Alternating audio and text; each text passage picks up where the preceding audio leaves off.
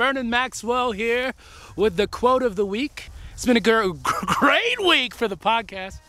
And so I'm doing this vlog now. I'm gonna do a weekly vlog with the quote of the week. The quote of the week this week comes from Lilly Singh. She's a YouTube celebrity, actress. She's doing her thing in Hollywood right now.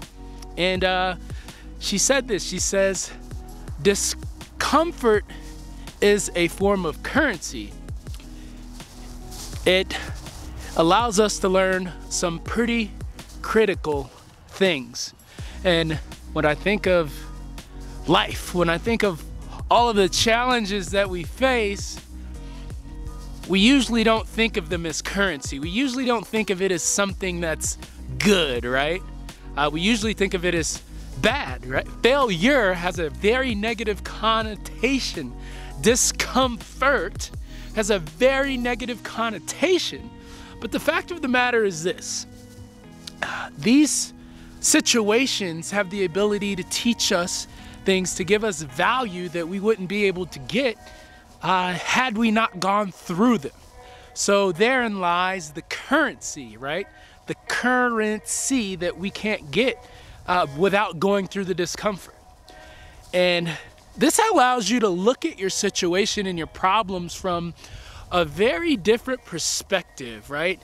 Now you are looking at it as a lesson, right? In my own life, this shows up, or has showed up in the past, in the form of actual currency, real money.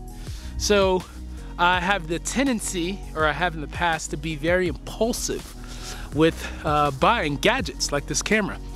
And that can be very detrimental when you have, let's say, an emergency situation come up and you need funds.